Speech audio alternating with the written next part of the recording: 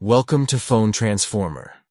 In this updated guide, check Wi-Fi GHz on Android.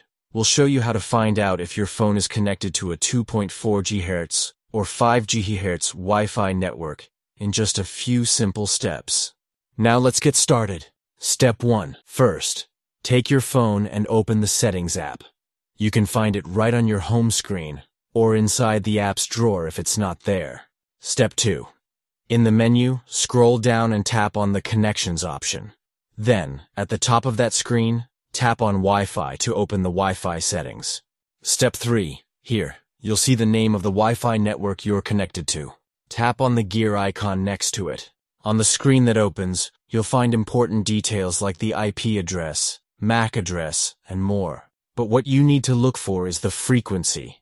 This will tell you whether your connection is 2.4 GHz or 5 GHz. If you don't see the frequency listed here, no problem. Just move on to the next step. Step 4. Go back to your home screen and open the Google Play Store.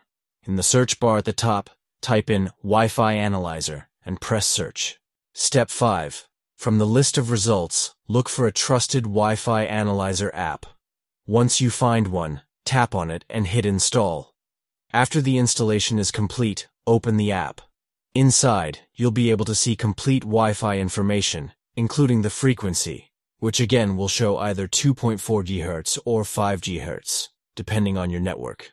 And that's it. Thanks for watching and please subscribe to the channel.